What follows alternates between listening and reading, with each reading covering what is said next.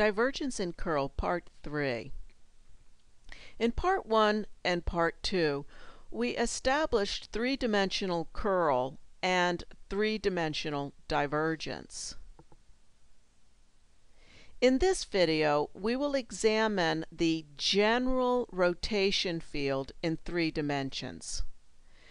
The general rotation field in three dimensions starts with a constant vector A. Let A be a non-zero constant vector and let R be the radial the radial vector field x, y, z. The general rotation field in three dimensions is the cross product of A cross R.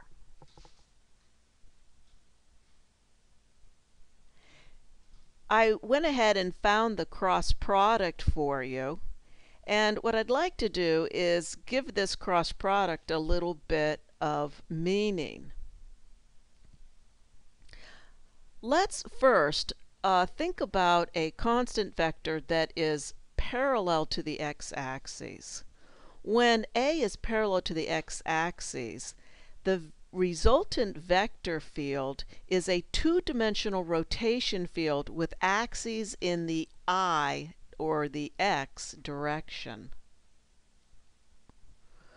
When A is parallel to the y-axis, the rotation vector field is a two-dimensional rotation field with axes in the j direction. And when A is parallel to the z-axis, F is a two-dimensional rotation field with axes in the z or the k direction. Now, if we add up these three fields, we get the general rotation field with axes in the direction of the vector A. What would the divergence of this rotation vector field be?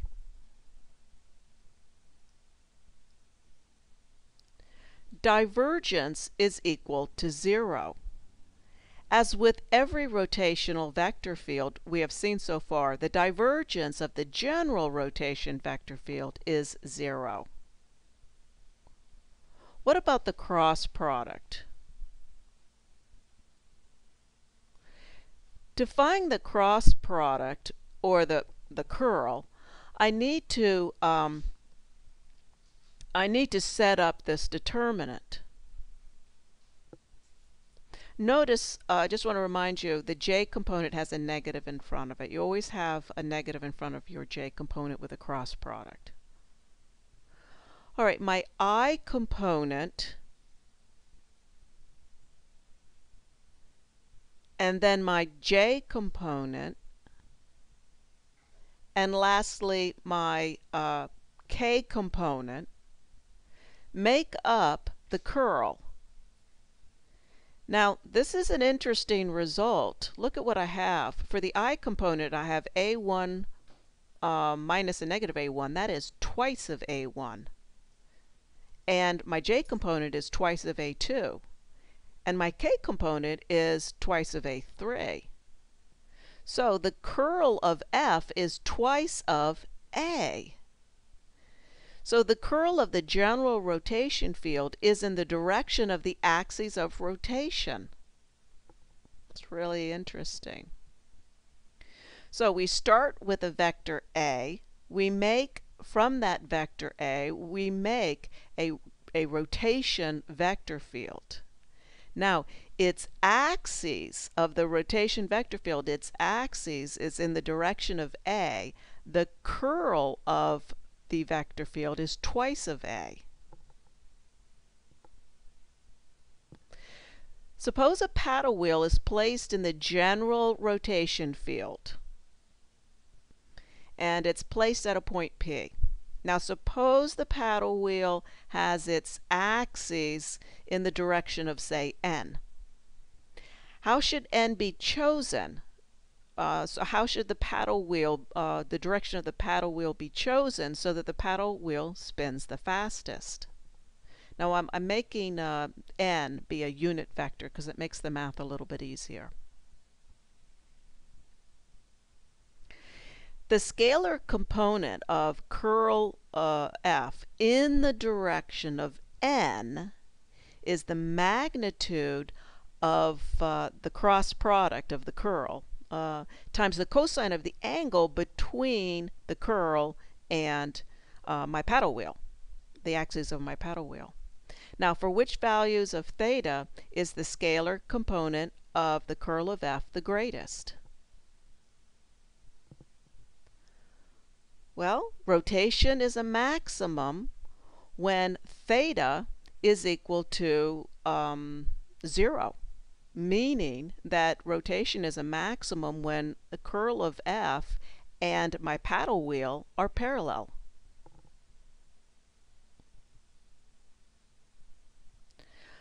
Let's just end with an example. Let A be be the vector 1, -1, 1. And we're going to make a rotation vector field from this vector A. So, and then we're going to find the direction of the curl of f. So first, find f. What is the rotation vector field that results from this vector A?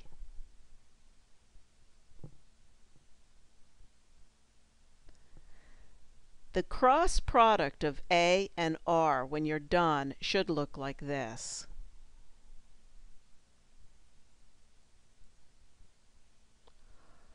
What about the curl of the vector field? That is del cross f. What is that going to be?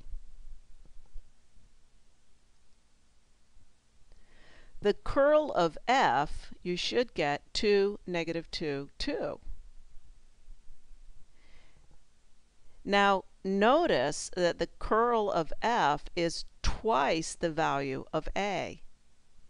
And so the direction of curl of f is in the direction of a and is twice the value of a, which is probably not a big surprise.